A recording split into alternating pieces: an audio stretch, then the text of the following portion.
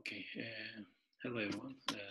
Today we are going to continue with our chapters. Our next chapter is encapsulation. We have talked about the encapsulation abstraction in the last session. Abstraction is a way of dealing with complexity in programming languages as well as the other uh, disciplines. And so today we are going to bring that into one level further by having encapsulation, creating more complex things out of existing abstractions. And this is basically encapsulation. The thing here is when you have abstraction, you can deal with some part of the complexity.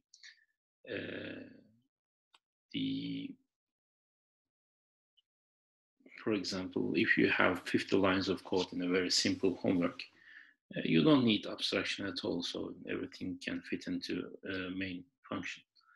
But if you go further, like 500 lines, you start using functions. You need to use functions because you need local scopes and abstracting commonly used expressions into functions, commonly used set of statements into the commands, the procedures or void functions, if you like.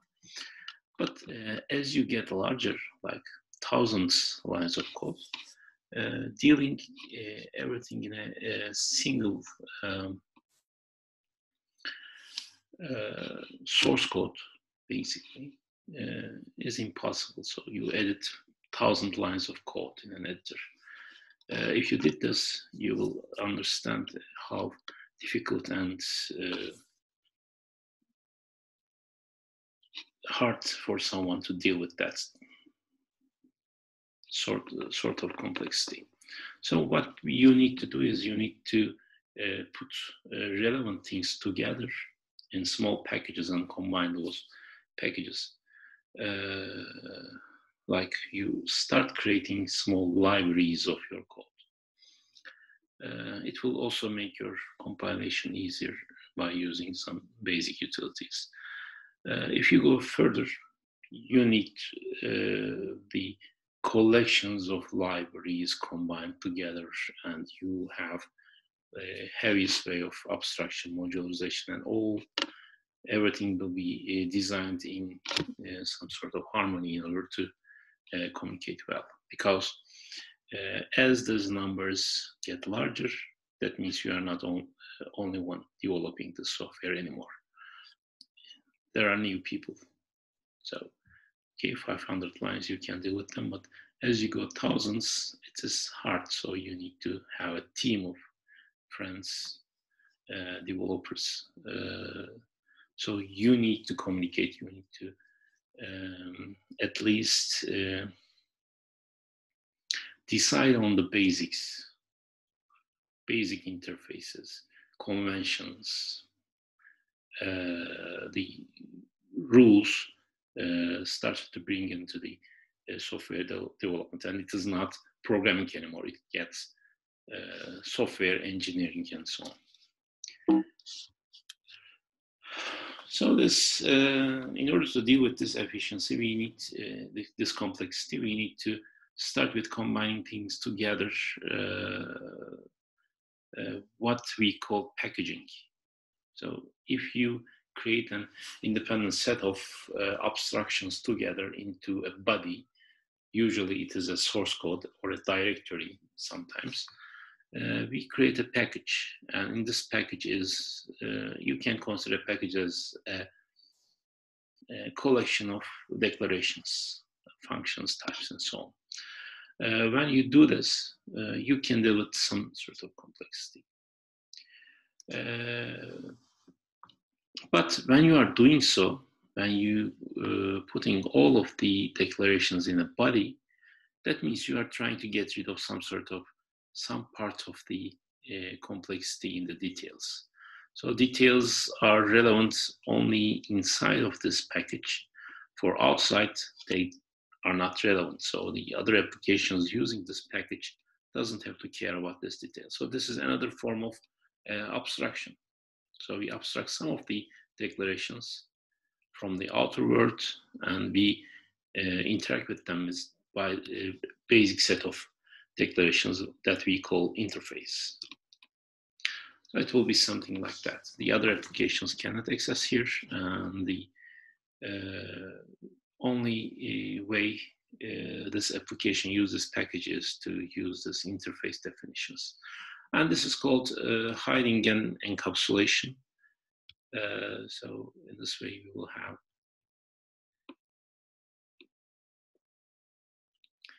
not only collection of declarations, but also providing this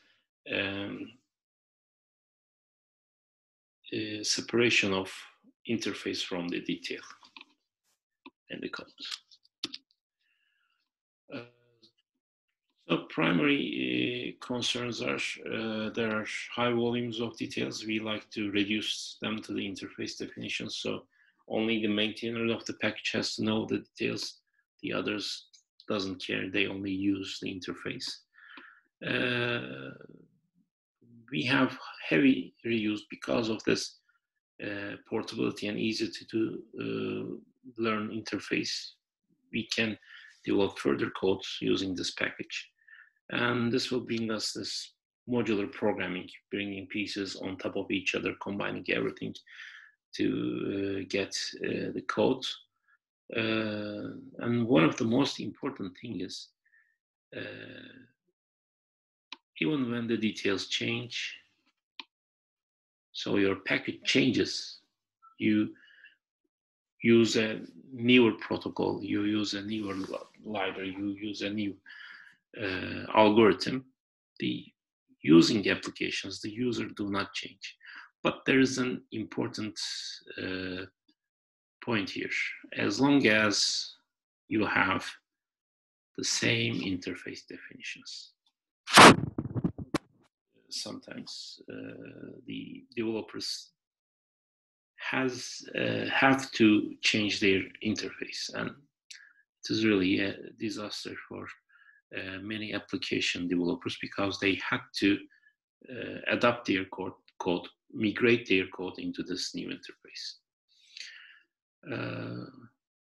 This gives us the importance of the interface. If you have a well-designed interface, you don't have to change it. Not forever, of course, but for a long period of time. And your following projects can reuse this model. So everything is going around this ease of development, ease of maintenance, and our primary concern here, starting with abstraction, is code reusability.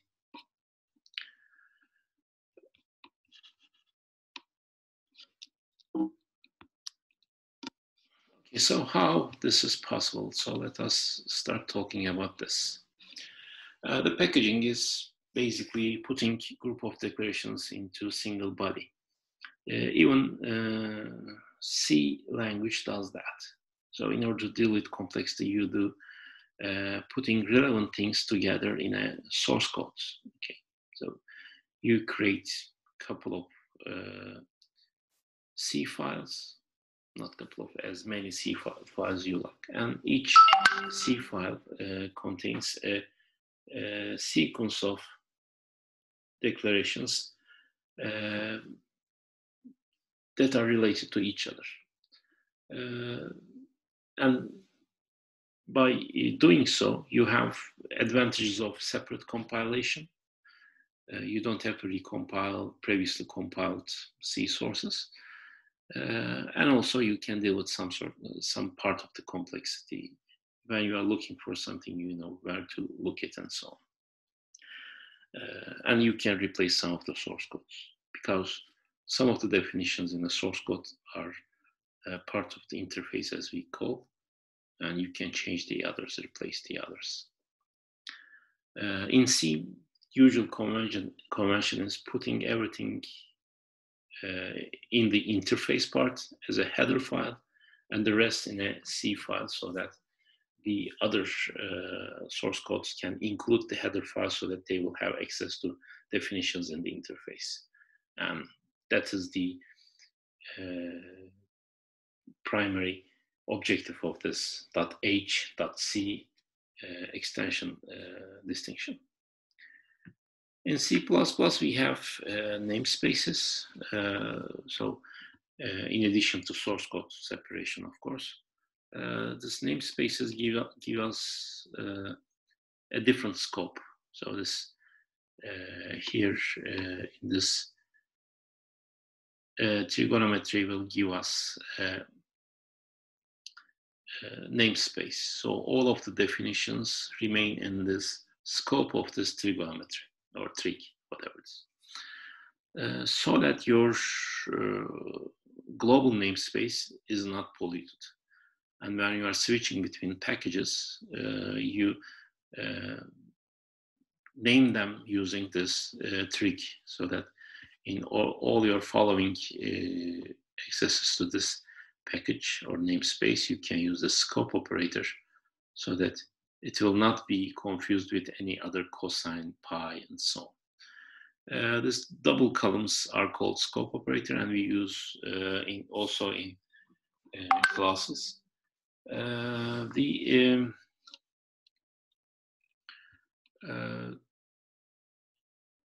This will avoid also this identifier overhead you may observe in the code, but there is no hiding yet. And this one. With hiding in the game, we have further advantages. As I said, if you keep the interface same, the details are hidden, so that you can change the details. You can come up with a more efficient version, and so on. In this way, your code will be more portable.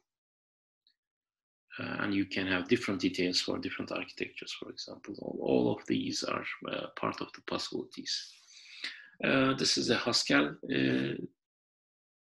example. In Haskell, we can use separate source codes as well.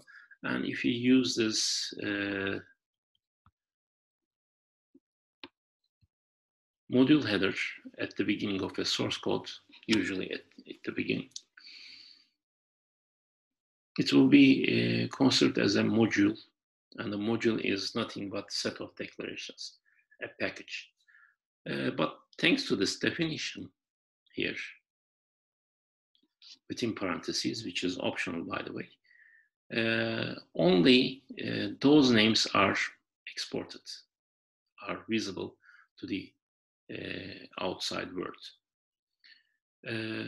The rest, which is, for example, here, I defined a Taylor series expansion or some other expansion in order to calculate those trigonometric functions. Or I am using some random seed here or some error correction algorithm here to give better floating point numbers.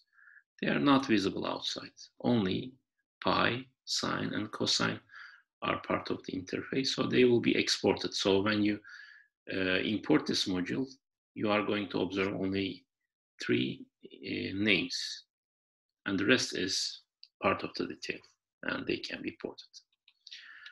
And C, on the other hand, we have a different approach. So in C, what you do is you, for example, trigonometry.c, all your files here. And what you do is you make your definitions like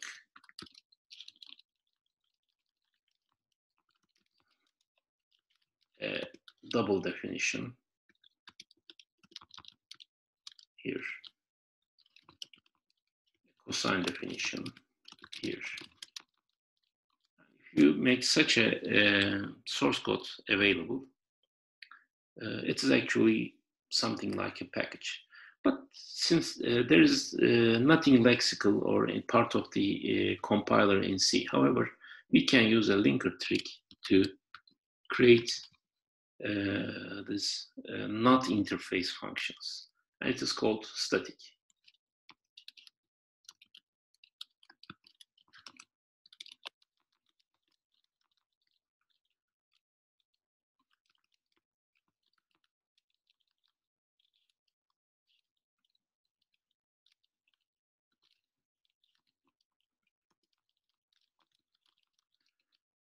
I use this static keyword here in this two functions, Taylor and error.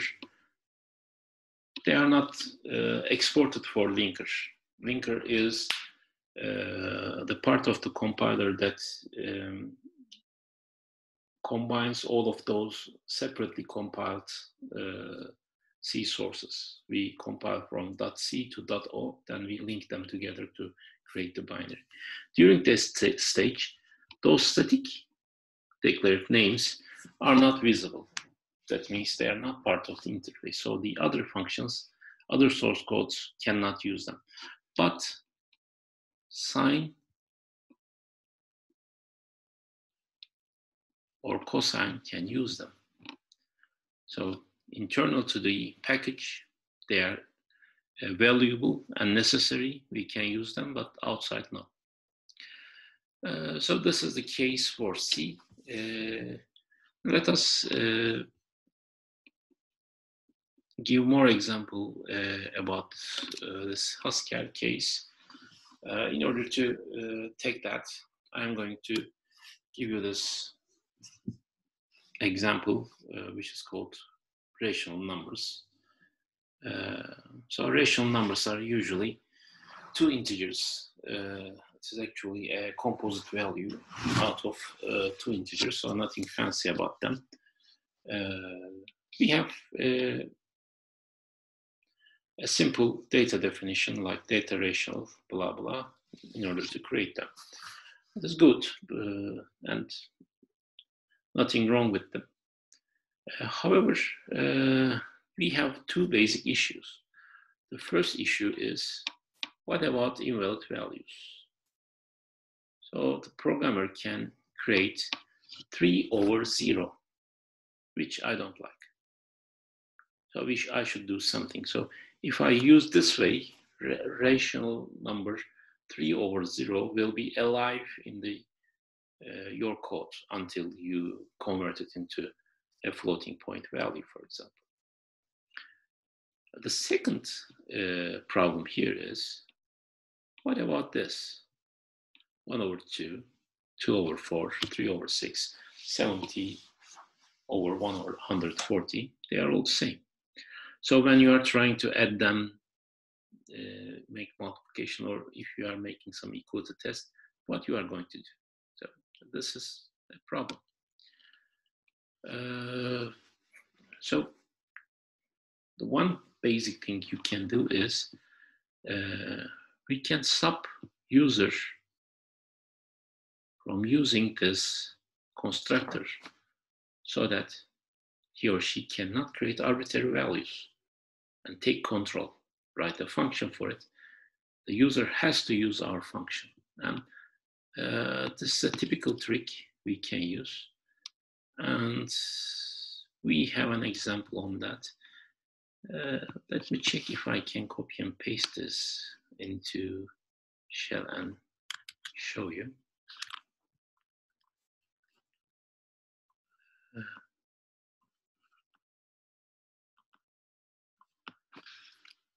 So this is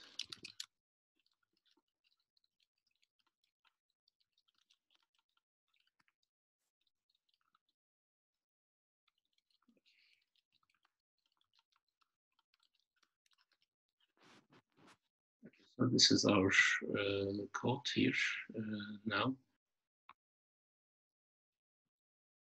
So in this code, we have a couple of issues here.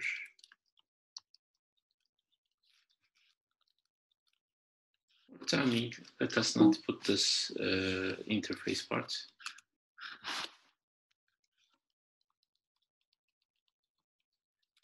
I have to correct some of the indentation here.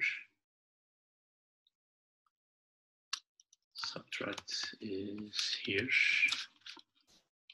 and this is divide code in multiple lines.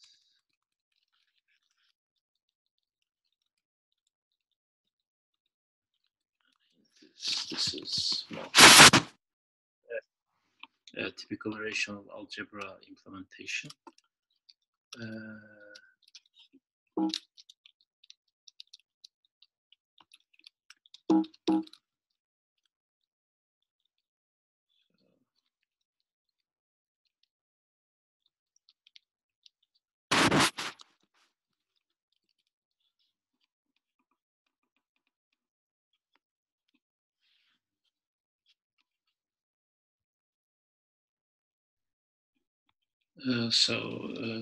Now I believe we have a couple points left. This is also a function.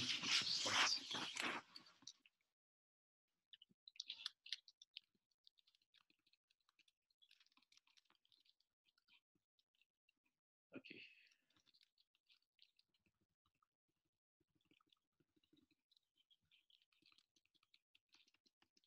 So the layout was for the slides, so I corrected it so that we can have a better view of it. So now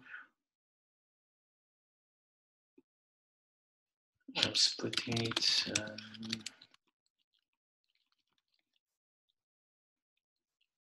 So now I am going to load this module.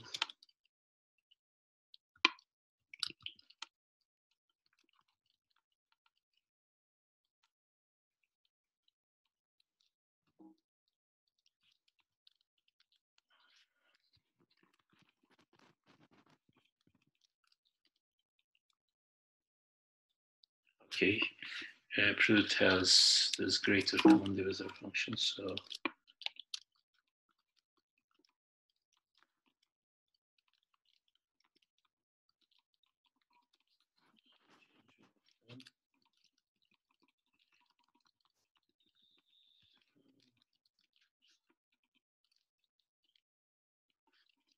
okay, so I believe it is loaded. Now I'm going to show you the problem with this. Now if I create a rational value like rational 3, 4,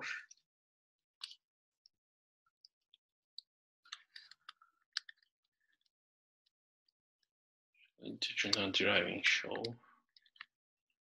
So let us write deriving show as well. So that's it's going to show us the data type.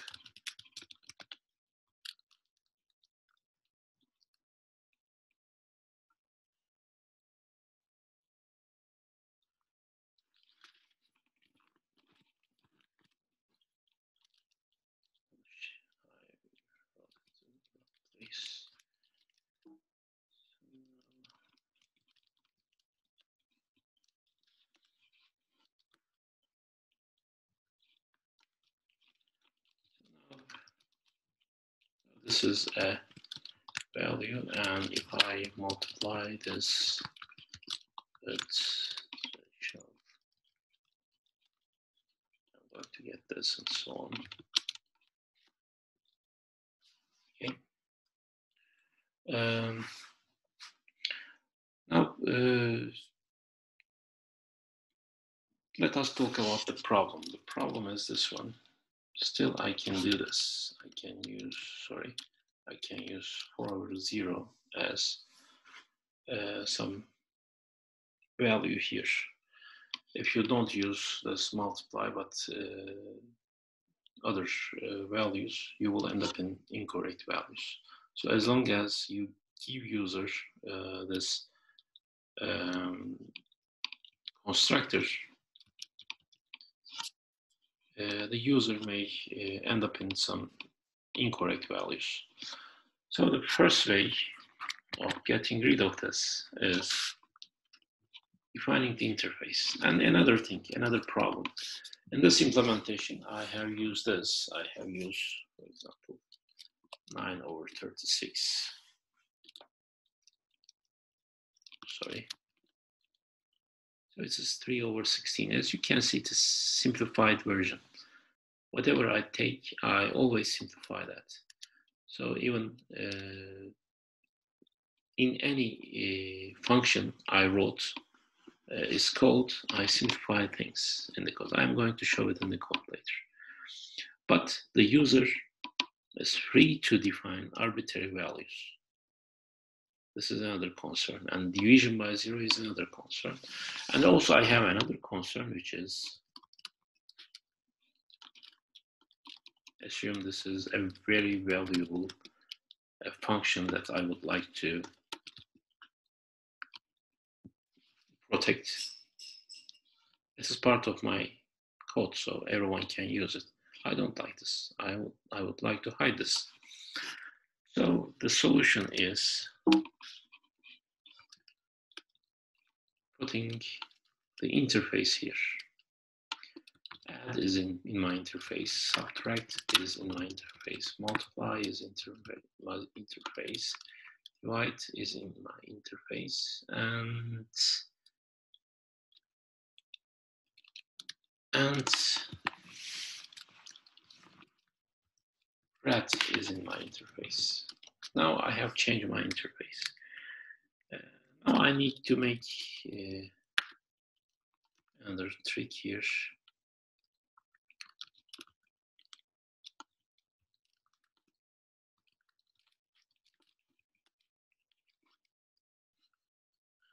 Here.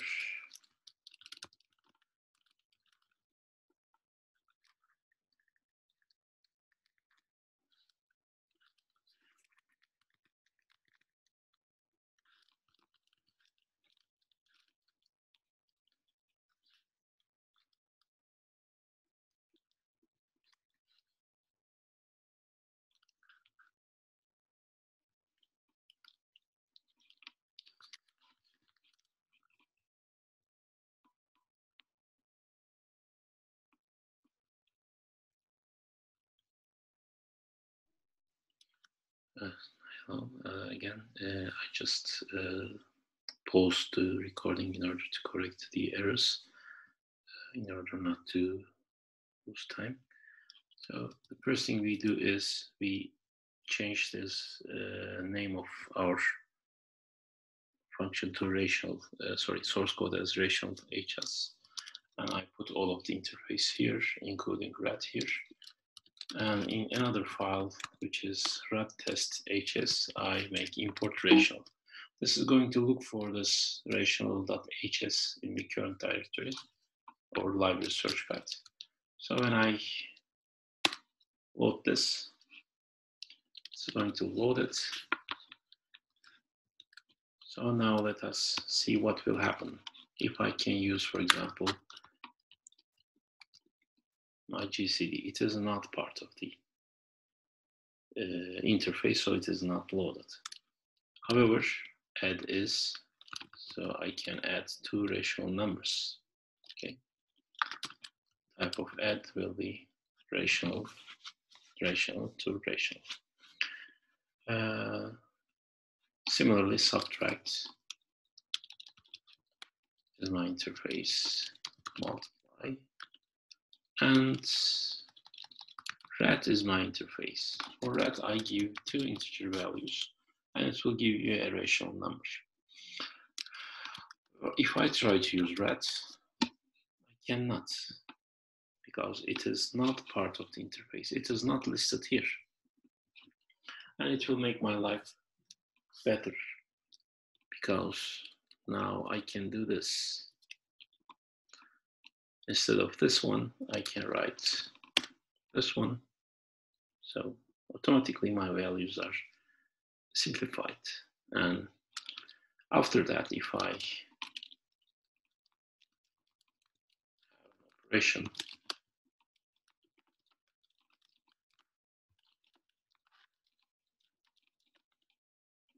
that is simplified. Okay. So this is quite convenient. I hidden all of my details, simplify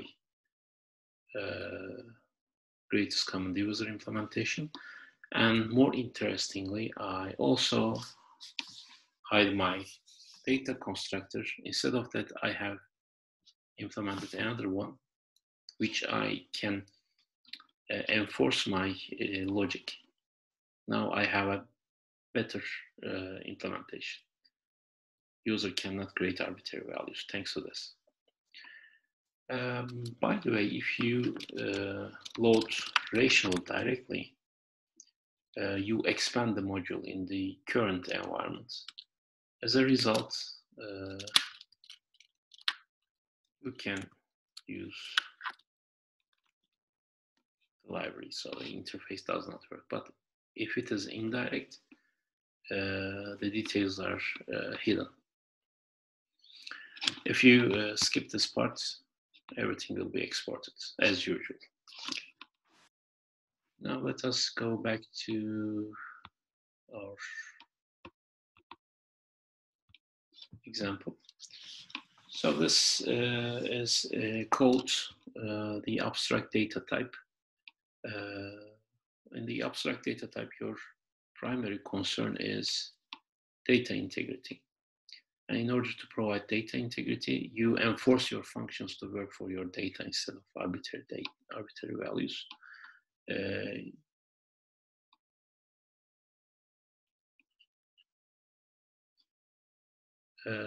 The data integrity. So you basically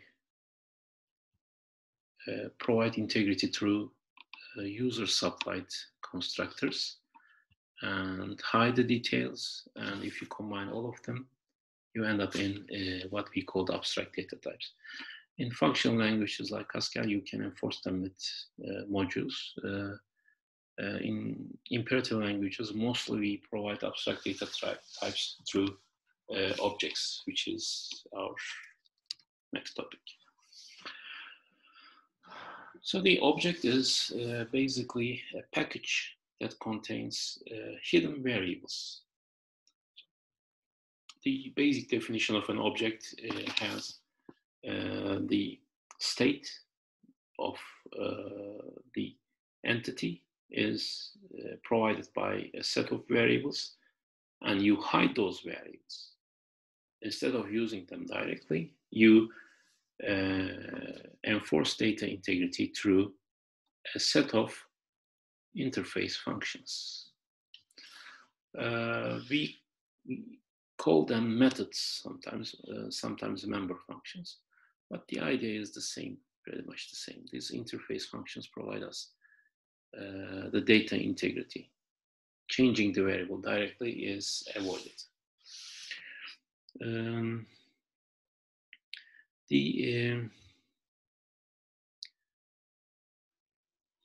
In this way, we can model all of the entities in our program, in our software, through these objects, because most of the entities have state, and those states can be preserved by or denoted by an object. And what we do is we define their behavior through this integrity preserving set of functions. So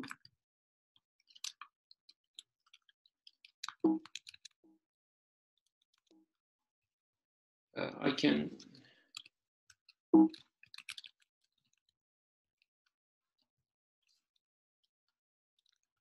show this better on a programming language that you are familiar, which is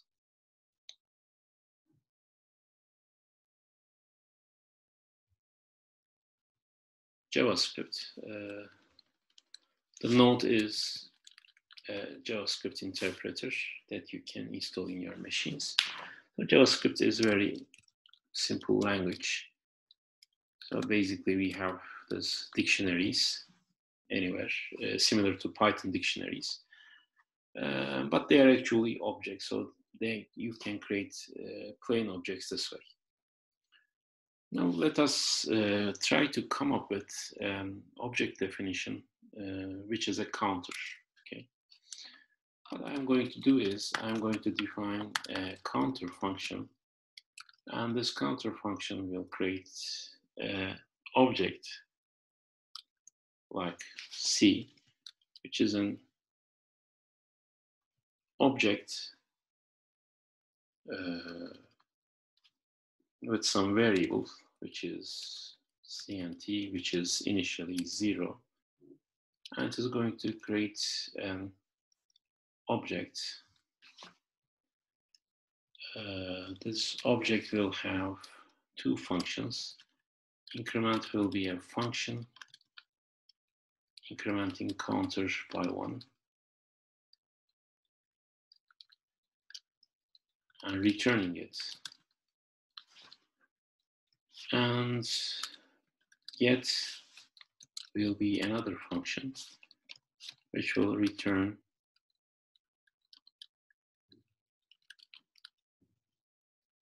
counter. Okay. So now our function has an object created, and it returns this object. So a single line function, which is the counter. So when I call this counter, it is going to give me an object like this. It is a C++ object.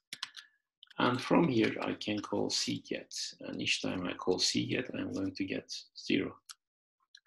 When I call increment, it will give me a new value. And when I say cget, I'm going to get this 4. And nice thing is, counter is here. It is present inside of this function.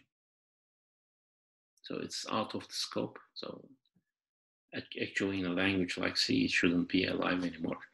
But it is, since it is a script language, it is alive. Garbage collector didn't collect. So now I created object, I believe, a counter, which enforces my data integrity rule. Only incremented and get, no decremented, no arbitrary value can be assigned. So now, let us have this hypothetical example in C++. Assume you have a namespace, and in that namespace there is a counter variable, and you have the get and increment as it is in our JavaScript example. And you can have counter get and counter increment to modify them.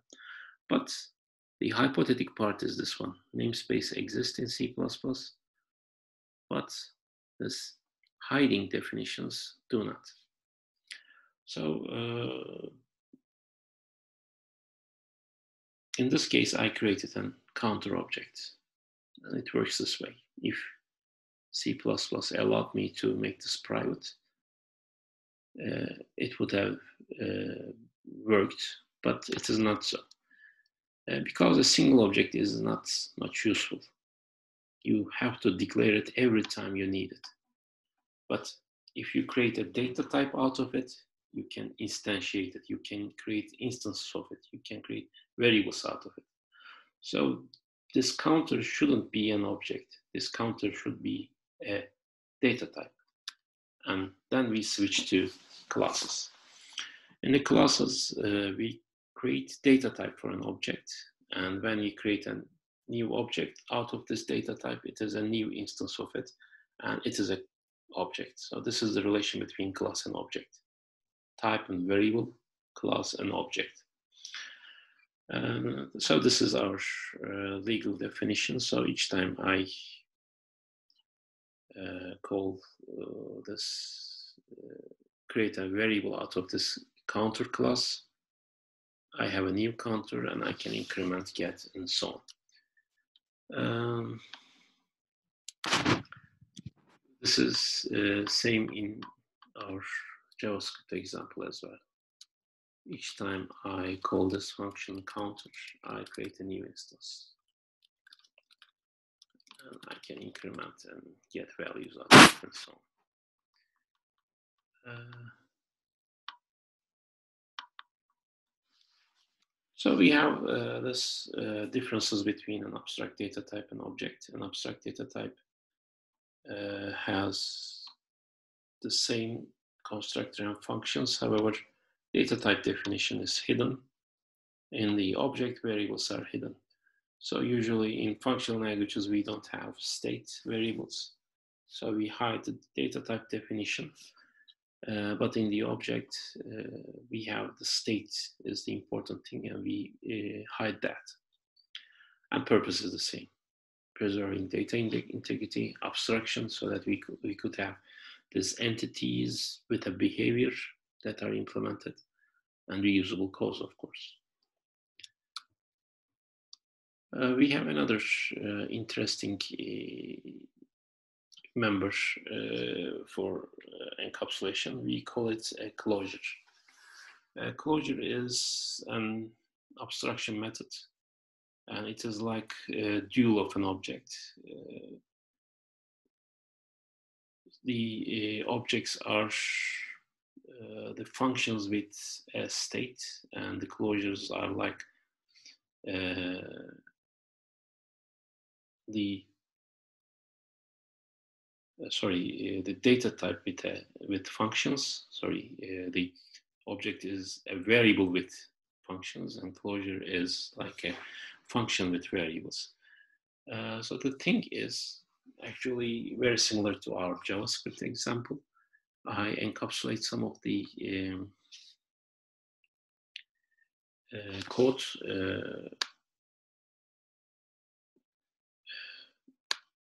the variable or state in a function body. I sort of hide that inside of the body.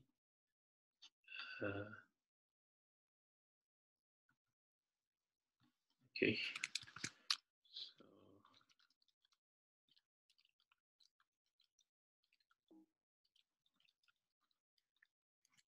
see if I can cut it here.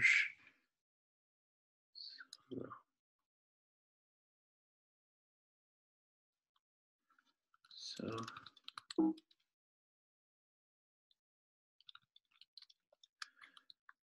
it is the, I have a function. So let me use the slides. I couldn't copy paste it, I believe. It doesn't work that way. So this is in Python 3. Perhaps I can write it, memorize it, and write okay. So new ID is a function, and in that function I have a variable c as initialized to 0, and I define an increment get function inside of new ID, so it is a nested function. And Python 3 allows me to have this non-local definition about C, and I do increment C by 1 and return C, and I return increment get as a return of new ID. So now this Python definition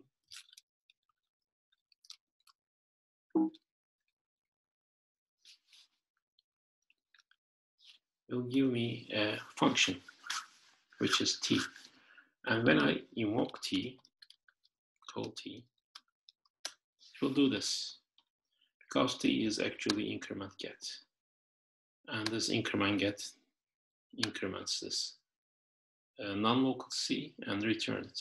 So each time I invoke it, it is going to increment it and return it, increment, return, and so on. And this is an interesting mechanism. So I can, for example, define a u, which is another function. And as you can see, each function behaves differently. They are like functions, but we have this freshly defined C for each invocation of new ID, so that we have different state inside of those functions. So those functions have some sort of state enclosed in their bodies, encapsulated in their bodies. So we can have different behaviors out of them. And this is a closure, and we can use for different purposes, as in JavaScript we can create objects out of it. Also it is helpful in code reusability. We can do something very simple. For example, we can have multiple of x can be defined. So then we can define a function, a new function with y, so that it simply returns x times y. And return of multiple is actually, return value of multiple is this new function. So this is a new closure for us. And I can define twice as multiple of 3 and 3 as multiple of 3. Okay, twice should be this way. Okay, now twice and 3 is our functions. I can have twice of 3, this one, or 3 times of 10. So this is something very similar to curried forms in functional languages. We can use them for reusability. We can create different instances of the same function so that we can have instances of them. Each time we create an instance, we have a different behavior out of them.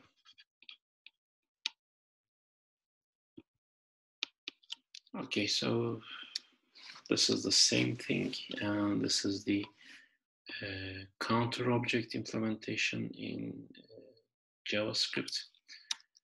And in C++ 2011, we have closures indirectly, but they are not much useful as it is in the script languages, because the lifetime of this inner variable is very important. Garbage collector shouldn't collect it. So if it is a heap variable, garbage collector will make this function refer to the C. As a result, we will, or this object refer to the C, so it will not collect it, so that we will have lifetime is extended. In C++, we don't have that mechanism, so we have to define it on our own. I'm leaving this as an exercise because it is not essential part of the course. If you are interested in, write this code on your own and try to compile it and observe the behavior and try to find out why. If you have further questions, I can answer in the code presently. So now, in the last slide, what do we have about further reusability? Further reusability, we can start using object-oriented programming with classes, but classes are not sufficient. We have multiple classes, so we should define class relations, classes containing other classes, classes made out of other classes, like inheritance, abstract classes, so that we will have interfaces that we can have further derivations, and apparently polymorphism, inherently polymorphism. So these are quite related to object-oriented paradigm we are going to talk about in the following chapters. And if you are on the software part, you should consider reading some books and learn some more about design patterns, which are the object-oriented relation designs applicable to different areas. Thank you very much. This is the end of my talk. Please ask your questions in the discourse. Any question is welcome. You can ask directly to me, but if you ask in the shared platform, everyone will see the answer. So that's why I prefer it. Thank you very much. See you soon, face to face, hopefully. Bye bye.